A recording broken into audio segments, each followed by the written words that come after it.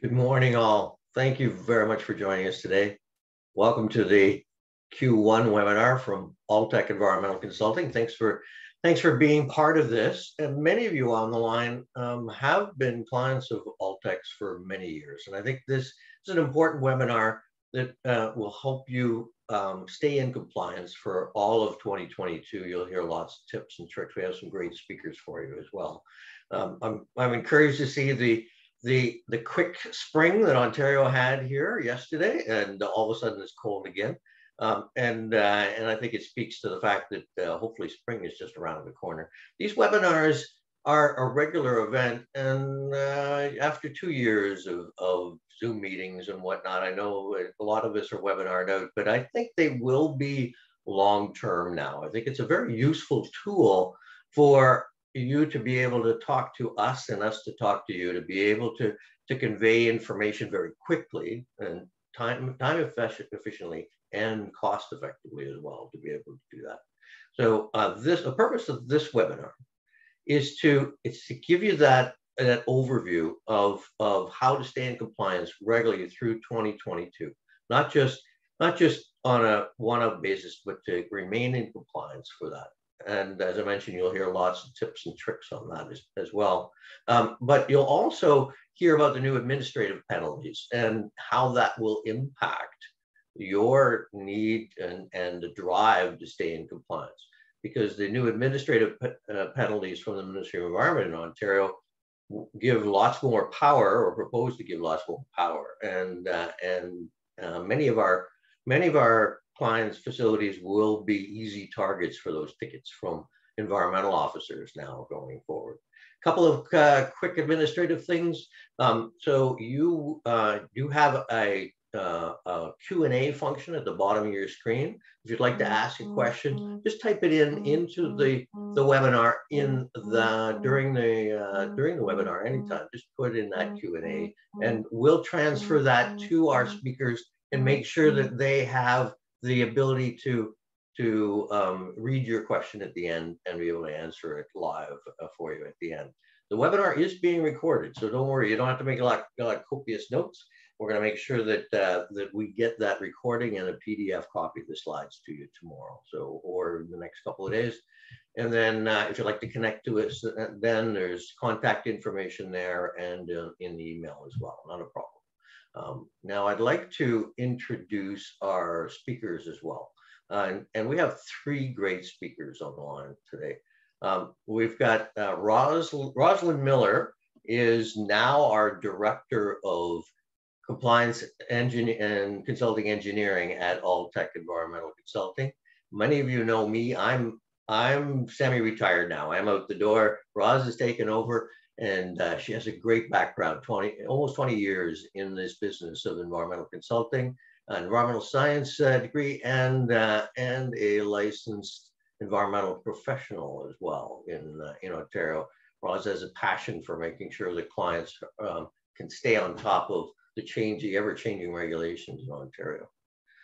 Also with us is Noor Atif. Noor is a senior project engineer, one of our key guys at Altech. Noor comes to us from Alberta. He was on the administrative and enforcement side, Alberta Environment, for years as an engineer in Alberta, and is now deeply involved in regulations here in Ontario. He knows regulations inside out. He's helped many of our clients stay on top of those regulations. So welcome, Noor, as well. And also joining us is Chris Scullion. Now, Chris is with Northern Air Sciences, Inc. And Chris is a long time, almost 20 years as well, in environmental noise and vibration. Chris is principal at Northern Applied Sciences, and he's served industry for that long. He also has some very interesting nuances to the environmental noise and vibration regulations in Ontario that he wants to share with you as well. I think that's a very, very, very useful information that Chris is going to be able to pass on. So I'm going to step aside and let the team take over and do their thing. And again, to reminder, is put a question in the Q&A if you like. It's being monitored, and it's going to be taking off. It's going to be monitored and taken as a question either during the procedure or at the end, either way. There will be a couple of poll questions that are going to pop up for you as well. That'll help the team focus on the relevant issues during this webinar based on your answers to those poll questions. Thanks very much for joining us. Take care. Bye now. Thank you so much, Brian. I am going to start sharing my screen, and everyone should be able to see the presentation now. So thank you all for joining us, and thank you, Brian, for that wonderful introduction. Today's topic is saying yes to yes and annual environmental reporting obligations for Ontario manufacturers. So quickly, the agenda, we've done the introduction, so that part's done. Noor is going to talk to us about annual environmental reporting, specifically in Ontario. I'm going to talk a little bit about environmental air and noise approvals and what you need to know about managing modifications and maintaining compliance. Chris is going to talk to us specifically about the noise side of things. And then we're going to jump into the ministry's proposed administrative penalties, which is relatively new. So we've got some examples we want to share because this is really relevant to what we're talking about. And as Brian mentioned, can have some implications as far as ministry visits and monetary penalties. So as Brian mentioned, we will have hopefully time to answer questions at the end of the presentation. So feel free to use the chat function. So Noor is going to start us off. Off to you, Noor. Thank you, Roz, and welcome everyone. It's great to see so many familiar names in the list of attendees. I recognize most of you. In the interest of time, I'll dive right into the presentation. So the YES program will include 2 core services that's required annually for most manufacturers in Ontario. First, you have the annual environmental reporting that includes things such as the NPRI assessment and reporting, the ChemTrack assessment and reporting, and this is specifically for manufacturing clients located in the city of Toronto only, and the Toxics Reduction Act, which has now been revoked. The greenhouse gas emissions, that's for facilities meeting the CO2 equivalent threshold, and the environmental emergency regulation for facilities meeting the concentration and/or capacity thresholds. The second core YES service involves the ongoing ECA or EASR compliance support, and my colleague Rosalind will cover this in the later slides. Next slide, please.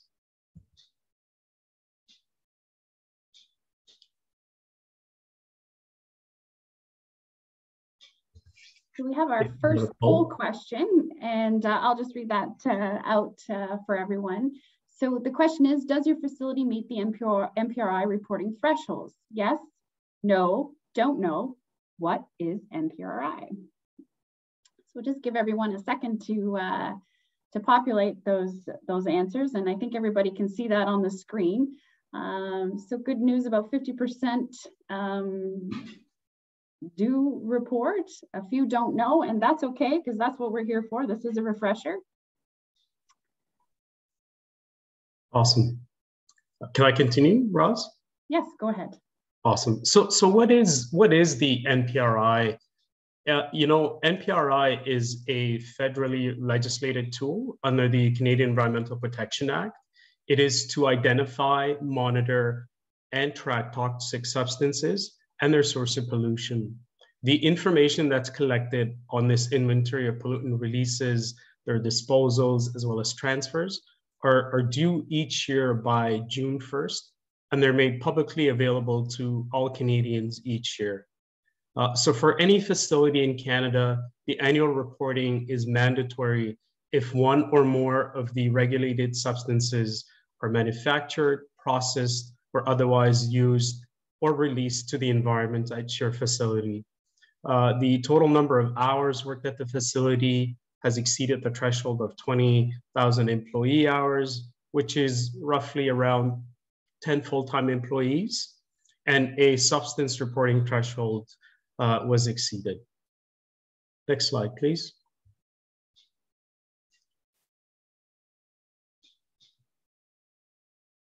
So ChemTrack is like a mini NPRI for facilities located in the City of Toronto only, as mentioned before.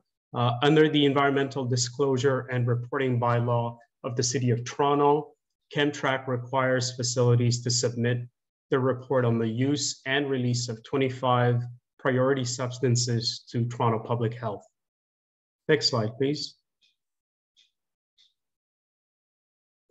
So for Toxics Reduction Act, Regulation 45509 is the active legislation behind that act. And the TRA required Ontario manufacturers to assess, track, and report on the use, generation, and release of toxic substances, as well as preparing plans to reduce those toxic substances. But as of last December, the TRA was repealed, effectively ending the program. So as a result, facilities are no longer required to report to TRA in 2022. Next slide, please. And for greenhouse gas emissions, under the Environmental Protection Act, this regulation is also known as OREG 390/18, and it requires all industries in Ontario who generate greenhouse gases from specified sources to report their emissions if the emission threshold of 10,000 tons of CO2 equivalent is met. And as of February of 2020, Ontario has amended the reporting requirements, basically harmonizing all the GHG reporting requirements with the federal requirements. And as a result, facilities are only needing to gather and input data once and generate reports for both the federal and provincial governments. Next slide, please. The Environmental Emergency Regulation came into effect in August of 2019, and the regulation aims to help reduce the frequency as well as the severity of accidental releases of hazardous substances to the environment.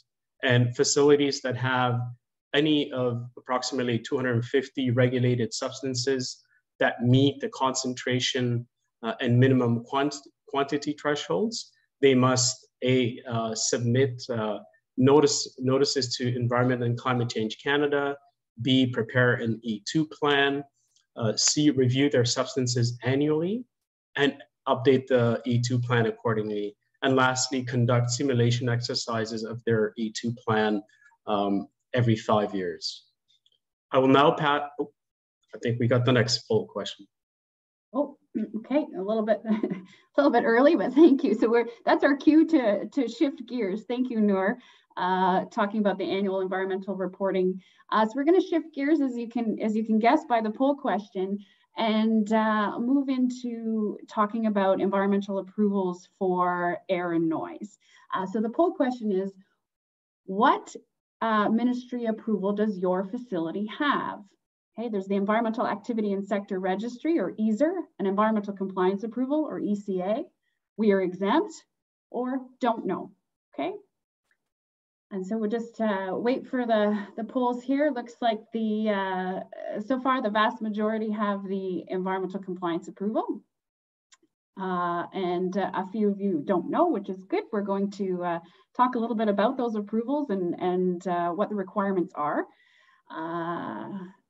And I think that's everyone. So we've got one ESER, a few ECAs, and a few that don't know. So good stuff. Whoops. I think that concludes my bit of slides. Over to you, Ross. Okay, perfect.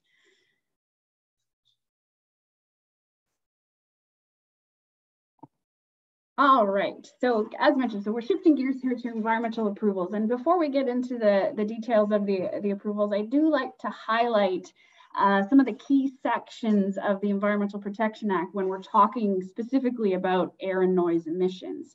So those sections are Section 6, which says basically you can discharge a contaminant as long as you meet the regulated limit. Okay, so the ministry has limits for most contaminants, and you have to be able to demonstrate that you can comply with those limits if you emit.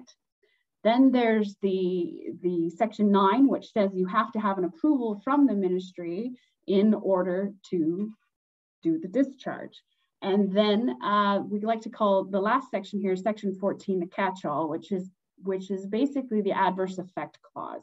So even if you have an approval in place and you can document compliance with the limits, if you cause a complaint, it's yours to deal with. So this is important, especially if you have emissions that are related to things that people can see, they can hear, or they can smell. So dust, noise, odor, those are things we kind of have to pay attention to when we're talking about adverse effect, okay? That's just a bit of the background. Some of these clauses we'll talk a little bit more about when we get to the administrative penalties part and why it's important to kind of pay attention to some of these other sections, even if you do have an approval.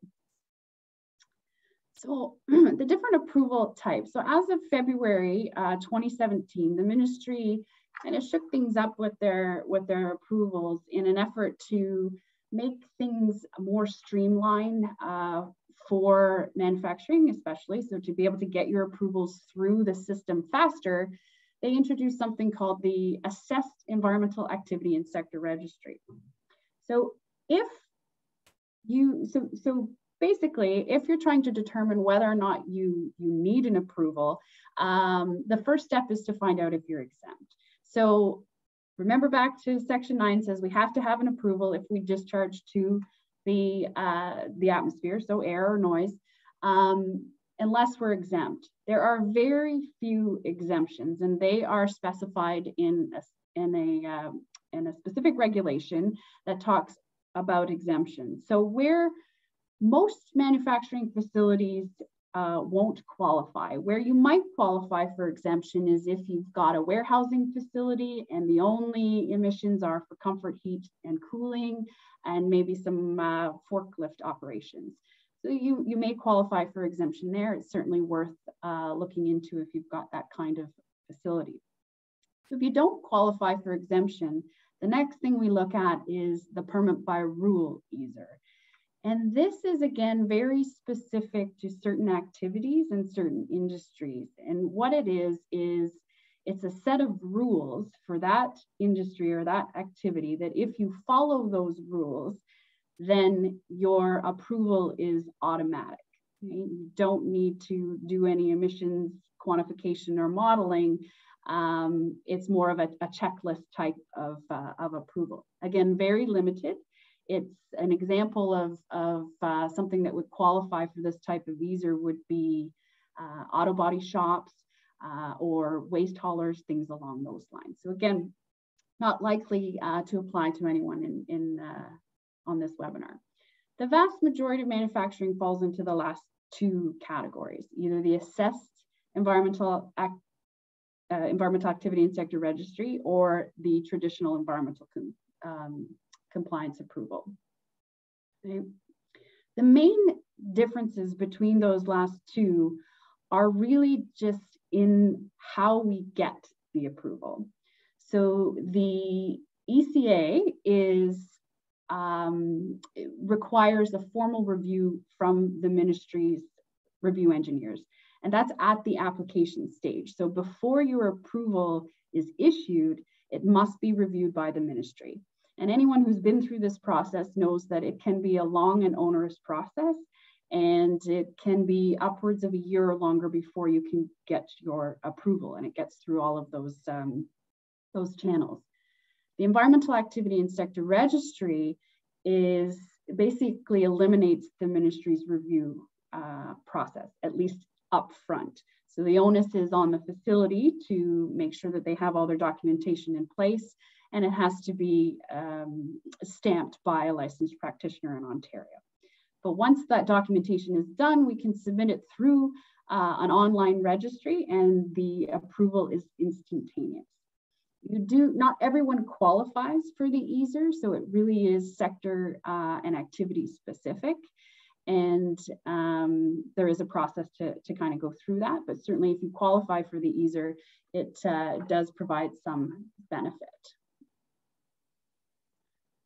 Regardless of the type of approval, either EASR or ECA that you have, there are some key pieces of supporting documentation that must be provided in order to gain the approval. Those include the Emission Summary and Dispersion Modeling Report, or the ESDM, which is essentially the guts of your approval. So that's where we are inventorying the equipment, we're estimating or quantifying the emissions, we're doing our modeling, and we're comparing the impact to the regulated limits. Okay. The next step is on the noise side of things. So noise is considered a contaminant by the ministry, and it is mandatory for us to assess it in all approval applications and all approval types. The first step is something called the preliminary noise screening form. And again, this form is mandatory. And what it does is essentially takes the sector type, the activity type, looks at the facility size, hours of operation, and where the nearest sensitive receptor is. So that could be home, school, church, daycare, things along those lines. And basically, if we don't have any receptors within our setback distance, then there's no further action at that time. We can go ahead with the approval. If screening reveals that we are within the setback, doesn't necessarily mean there's a compliance issue, just means we have to go to the next step, which in most cases is an acoustic assessment report, where we are measuring the noise and modeling the noise and looking at the impact and proving essentially to the ministry that the noise from your facility isn't going to impact those neighbors.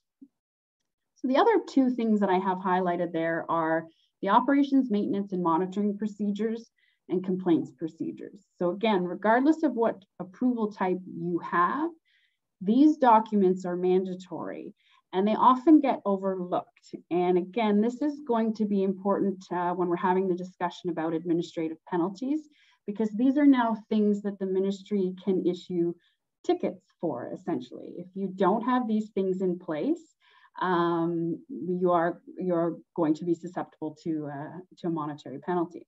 Okay? Some of the other supporting information that some may be familiar with would be odor screening or odor control reports. Again, if you've got a history of odor complaints or your industry itself is inherently odorous, this may be something that you need to submit with your approval and manage on an ongoing basis. There's other best management practices plans that could be required for things like dust. And then there's this toxicological assessment for substances that don't have ministry limits. And this is important if you are bringing in any new raw materials, any new chemicals, or changing suppliers. We want to make sure that before we implement those changes that we know whether any new contaminants exist and if they have ministry limits, because if they don't, we have to do this third-party tox assessment, which again takes time, and it has to be submitted to the ministry for their ultimate review. So these are things we just want to pay attention to regardless of the type of approval we have. So just in summary, I'm not going to spend a lot of detail. I think I've gone through most of this, but the major difference between the EASR and the ECA is that the EASR is the instantaneous approval. So once that documentation is completed, stamped by a licensed practitioner, we can upload the documents, and once it's paid for, you've got your approval in hand. There's no waiting. This type of approval does offer some flexibility, but of course there's catches. We've got to keep a log of modifications. So any changes that happen at the facility, we need to log them to determine whether they have an impact on your air and noise emissions. And if they do, you're going to want to keep your emissions and acoustic summary tables living. So what that means, quantify the emissions, If it's significant, we want to model the impact, and we want to prove that you're still that change will still allow you to operate within the provincial limits. Okay.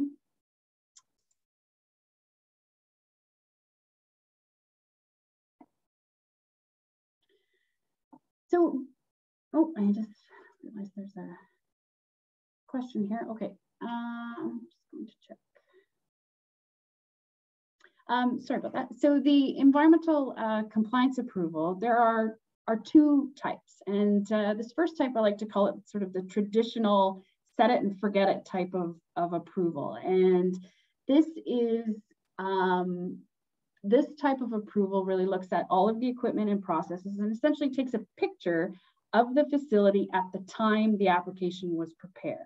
And so if you make any changes after that picture was taken, it does require an amendment to the approval. Okay, you cannot implement the change without going through the ministry's review process to implement that change. Okay? And again, if anybody's been through that process, you'll know that that can take upwards of a year or longer. So just in summary, this is a static type of approval. It's not allowed to make changes without an amendment. But the benefit, you don't have to do any annual reporting and there's no expiry. So if you are doing the same thing that you've done for the last 20 years and you continue to do it that way with no expected changes, then this is probably the approval for you. We don't often recommend this type of approval because industry tends to be dynamic and really need that flexibility. So we would look at an environmental compliance approval with something called limited operational flexibility, or LOF. So this type of approval, basically it's not necessary to seek ministry. It operates more like the EASR, that you do have some built-in flexibility. So you don't have to go to the ministry every time you want to make a change, provided that you're operating under your approved production capacity. So it allows us to make changes as long as we're still operating under the described facility envelope. We're doing what we said we were going to do. We're manufacturing widgets, and we continue to manufacture widgets at 100,000 widgets per year. And as long as you're doing that, then you can make the changes that you need to keep your business going. Of course, there are some catches to this option. Like the EASR, we have to maintain a log of changes that were implemented. We've got, if those changes are likely to cause an air or noise emission, then we've got to make sure that we're tracking that change in our emission summary and acoustic summary tables. We also have to provide the ministry on an annual basis with a summary of the changes that we've made, documentation that we're still in compliance with the limits, and a statement of compliance from the plant or general manager. Okay. And then there's also a requirement to update the emission summary and dispersion modeling and the acoustic assessment reports on an annual basis. So they do need to reflect the facility's operations as of December 31st of the previous year. And in your approval, there will be specific dates that these last two reports need to be completed by. Okay. So just in summary, this type, we do recommend it, even though it sounds like there's a little bit more reporting here. The benefit is really not having to go through the ministry's review process and being able to make changes as you need to. Okay. It does expire generally after 10 years, but it is a good option for most facilities, especially if they are needing to make a lot of changes. But things we want to make sure we're considering with the limited operational flexibility. So if you do have this type of approval, or if this is something that you think would benefit from, we do want to make sure that we are looking at the facility description carefully. We want to make sure that it's broad enough that it will cover your future operations. So if you have a facility description that says, you know, you are a very specific parts manufacturer, so you're making a specific part, you may want to broaden that to be auto parts manufacturer, so it's not just the widget part of the auto parts manufacturing. That way you've got some increased flexibility in the type of processes that you are implementing at your facility. Same goes with the production limit. We want to make sure that your production limits aren't too specific. Again, we want to give that flexibility. I see this a lot. An example would be for welding. You may have X number of tons of MIG welding per year. That really restricts the flexibility to MIG welding. So we want to just remove that type of welding, and you could have welding, and you want to make sure that those production limits are very robust, that you're building in lots of capacity, so that if you do have spikes in production, that you don't run the risk of meeting those caps. Okay? In all cases, we want to monitor for exceedances, and this is really, I can't stress enough the importance of looking at changes before they happen. We really want to move from a reactive approach, so assessing after it's been implemented, to assessing before it's implemented. Because you'll see when we look at some of the proposed administrative penalties that cases of exceedance have some pretty hefty penalties associated with them. So not only the cost of the penalty itself, but then the cost of mitigation and other issues that may arise. So it's always best practice for us to look at it before it happens. It's much easier for us to design controls at the conceptual stage than it is after they've been implemented. There's some significant cost savings there, as well as you don't get into hot water with the ministry as well. We already talked about, you just need to watch bringing in new chemicals and new materials, that all of the substances listed have been considered in your approval, because if they don't have limits, we've got to go again to that third-party tox assessment, which does take time, and of course there's a cost associated with that as well. And then the last two here, I have changing our new ministry limits and model version changes. So these are things that are sometimes out of the facility's control, but we do want to make sure we're keeping up to date with those changes. Again, because the ministry generally will give us time to comply. So once they propose a change, they're going to say, hey, industry, this change is coming down the pipe. You've got 5 years to make sure that you can be compliant with that. If the 5 years is up and then we do that change and there's an exceedance, we don't have time to deal with it anymore. And then again, there's a risk of penalty. So it's always important to keep track.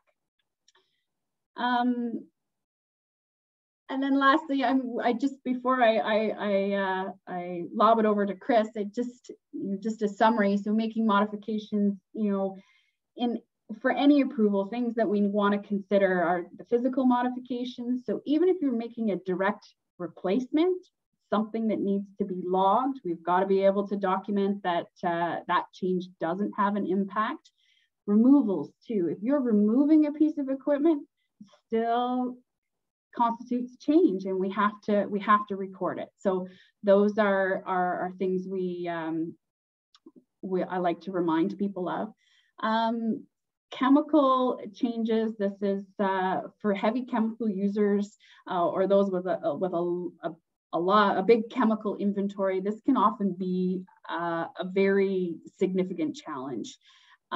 Tracking new materials, tracking new SDSs as they come in is in some cases a full-time job, but it is important, and we can certainly help provide modifications and tracking logs and things like that, and setting up some programs where we're checking in on a monthly or quarterly or even semi-annually basis to check in on these types of things, just to make sure we're keeping ahead of those changes is important. But I think the take-home message is really compliance needs to be assessed before the change is implemented. Okay?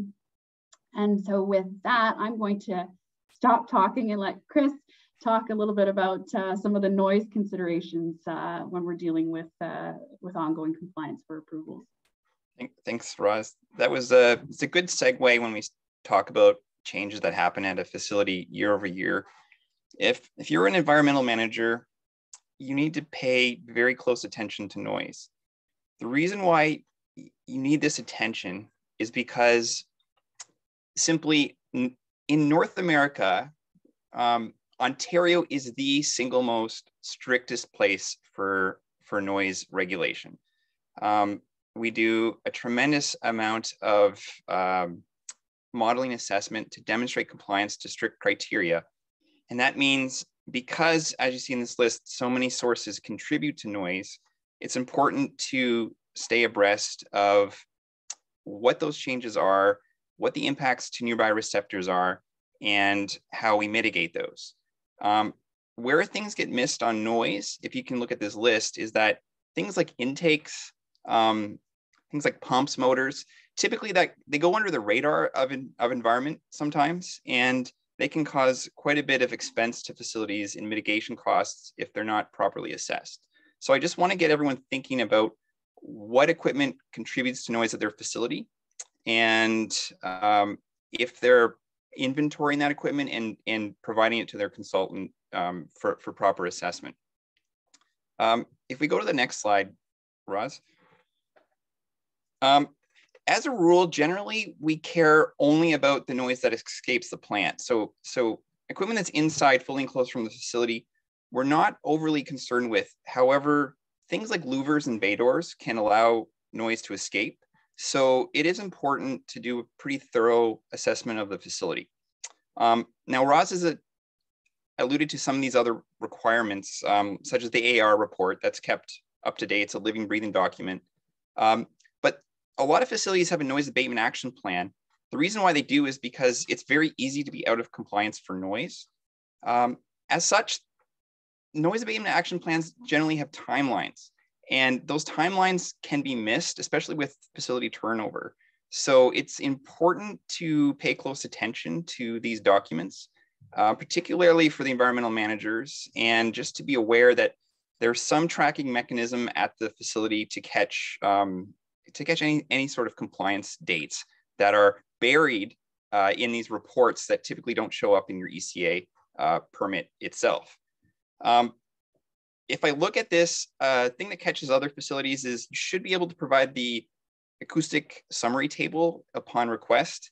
You can find that typically in the very beginning of your AAR, so in that executive summary. And finally, you should be able to comply to the NPC guidelines. Now, I'll just very quickly go over those. NPC guidelines typically for noise fall between 40 and 50 decibel. It does depend if you're urban or rural. It depends on time of day.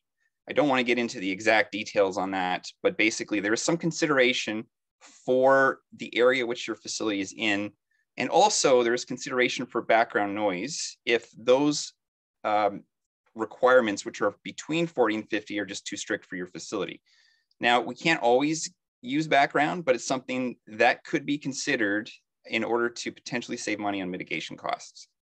Now, one thing I would like to stress is that noise in particular needs to be a concern because most everyone has smartphones now, and smartphones have the capability to act as noise meters. Now, they're not necessarily to the accuracy that the ministry would like to see if you were doing a compliance assessment, but definitely smartphones have been used to log complaints and to make complaints against facilities by the public. So I would say be very careful with noise and ensure that proper noise assessment has been done. If we can just go to the next slide, Roz. here's something interesting just to consider. With regards to decibels, a lot of people don't really have a good conceptual understanding of how they work. So if we were to look at like, what is 40 plus 40 dBA? What is the difference between 40 and 50 dBA? What sense do we have of these numbers? It's not really intuitive. If I was to give this to, say, a grade school student, if I could give this probably to my family members, you might want to say that 40 plus 40 equals 80, but it's certainly not the case. For example, two people talking just in quiet conversation don't combine their noise to create something like a lawnmower. So what I want to do is just very quickly give you a sense of what this even means when we talk of decibels. And if we go to the next slide, I'll simply answer these questions here. If you have two identical sources, which are side by side, and they're point sources, so like fans, the contribution is exactly 3 if you combine these two noise sources. What's interesting is once the noise sources differ by about 10 decibels, so in this example, I used 40 and 50, there's no combined contribution from the quieter source.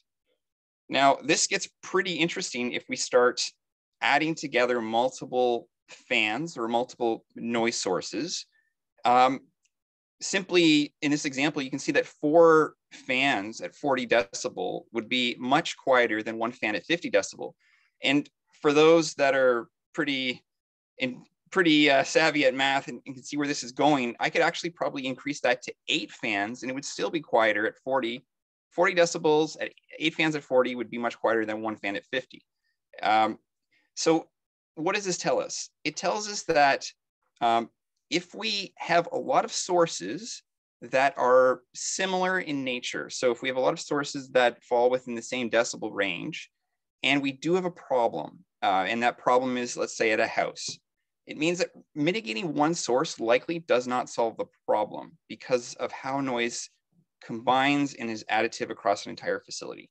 So with that in mind, it is extra important year over year, if new equipment is brought in, that noise assessment happens, that we get the right vendor information for noise, and make sure we have an understanding of the sound levels, because it's much easier to ask a vendor, what control options can you provide us, as opposed to creating a retroactive mitigation with barriers and sound walls.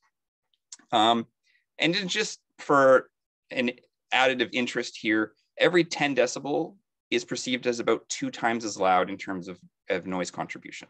So a lot of people don't really understand that. It's simply because our decimal system is logarithmic. So if we can go to the next slide. Another interesting physical aspect of sound is that it attenuates with distance.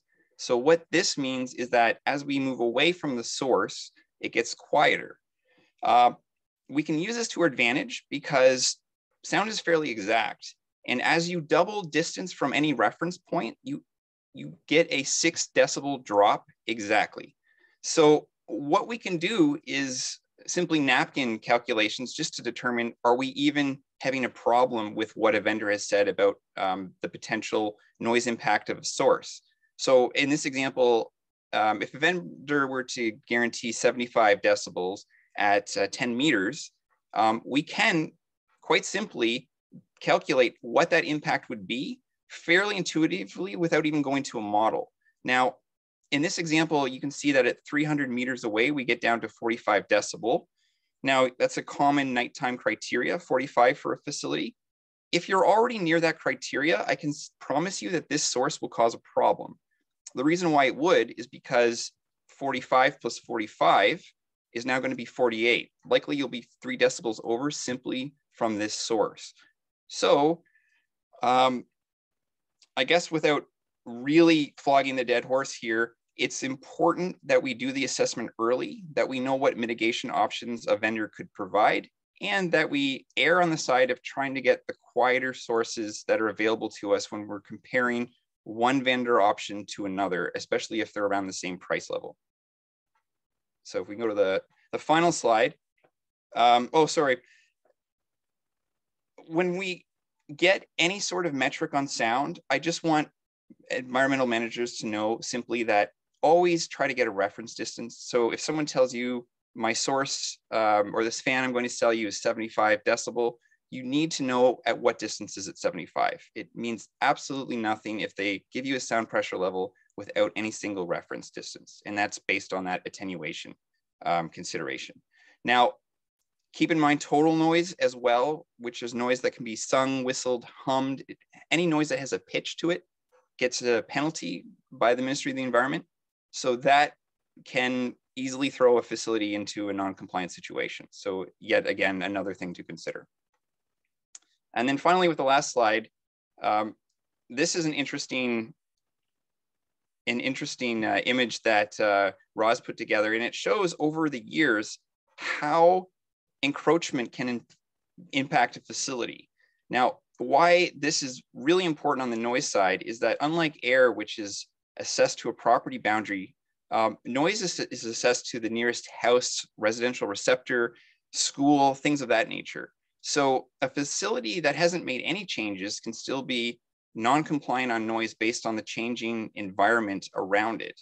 And so if zoning adjustments are going to be made, a facility really needs to pay attention and understand what impacts that could have on their facility and ensure that somebody's monitoring any sort of changes that are happening offsite to prevent massive risk in terms of a noise compliance situation requiring massive mitigation.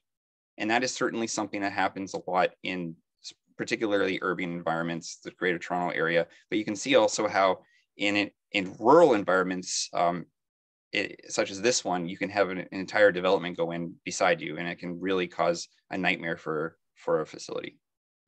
And sorry, Chris, just not to interrupt, but a question from the audience is really who's responsible for the mitigation in cases like that? So who do you negotiate with? Is it the city?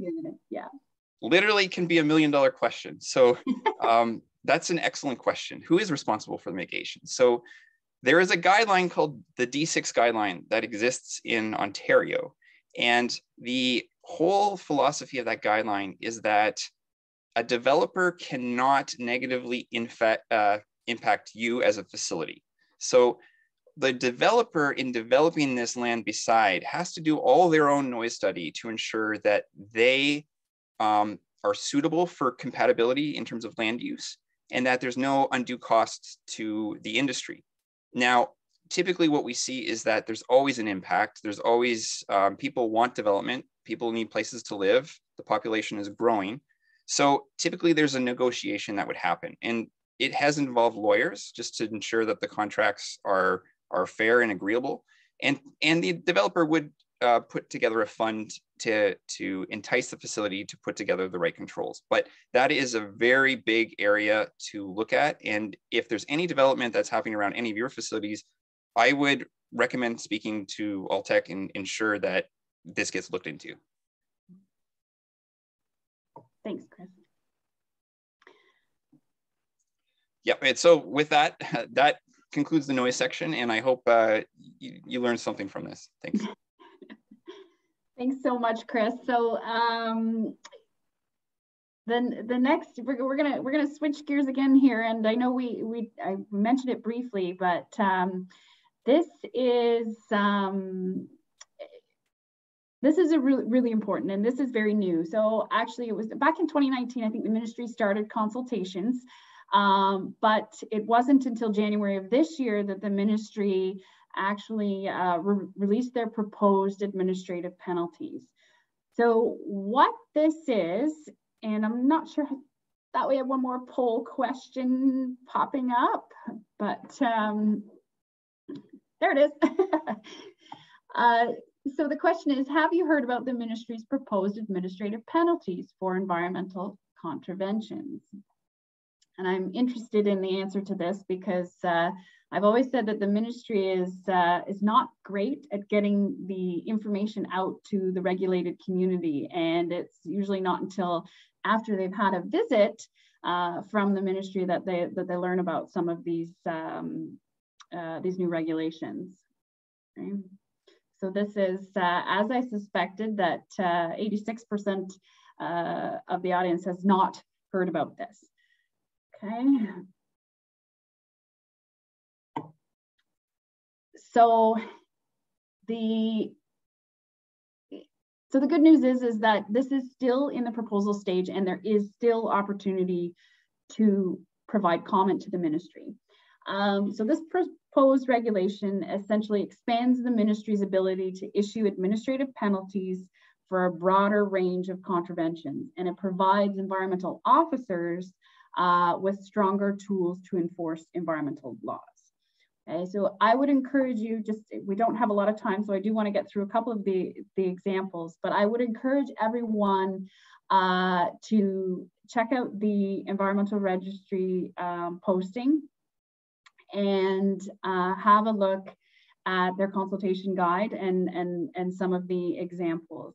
We can go through a couple here just so you get the taste of what this is proposing. So we will collect comments if anyone wants to reach out to me directly. If you have any concerns about this, I'm happy to submit comments on behalf of industry. I do have some comments myself, so Altech will be submitting before the March 13th deadline. So I would encourage everyone to have a look at this, because it will have an impact. If passed, this is expected to come to force July 2022. So it does give us some time to have a look, make sure that you've got things like the operations, maintenance, and complaints procedures in place, that approvals are up to date, and that you've got all of the proper modifications, tracking, and things like that in place. So Noor and I both attended, the ministry's been hosting a couple of seminars and workshops. I'm not sure if they have any left. They finished that part of it. Okay, thanks, Noor. But certainly if you have any questions, we're happy to try and answer them.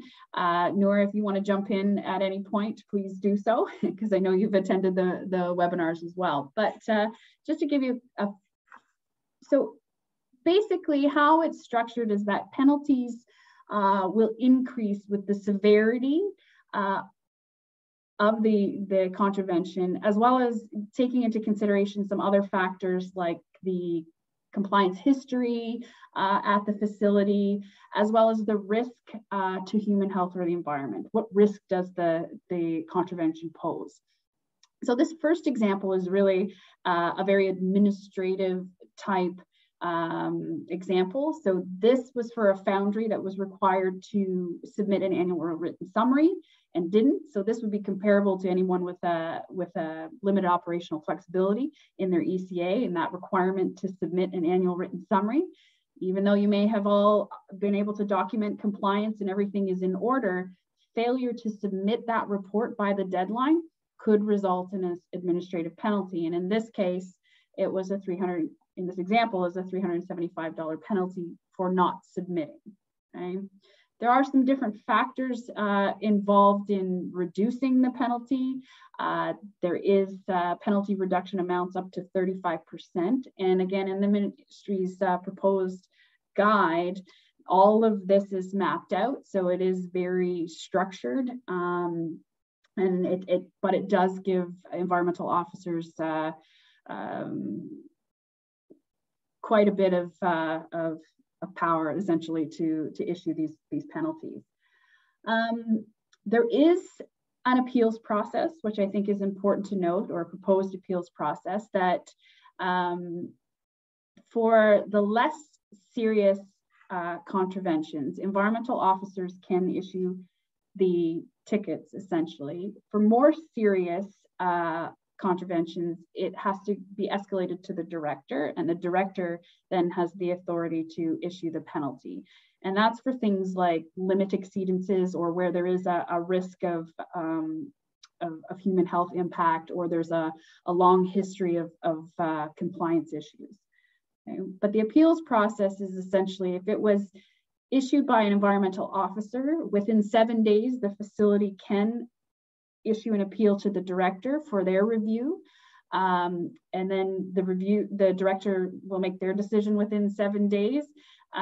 If if you want to appeal the director's decision, it goes through the Ontario Land Tribunal. Okay, and that all has to be done within 15 days of receiving the penalty. So that's the proposed action anyway. So just to quickly go through a couple of other examples where we can show the increase in severity. So in this case, when we were talking about having those operations, maintenance, and complaints procedures in place, this is one of the examples that the ministry gave, that in this particular example, a facility didn't have these in place. The officer requested that they do them, and they didn't. And now we've got this penalty, which is quite significant, considering that's like the cost to do put the procedures in place in the first place would have likely been less than this. But it just goes to show that the ministry is paying attention to these more administrative type conditions.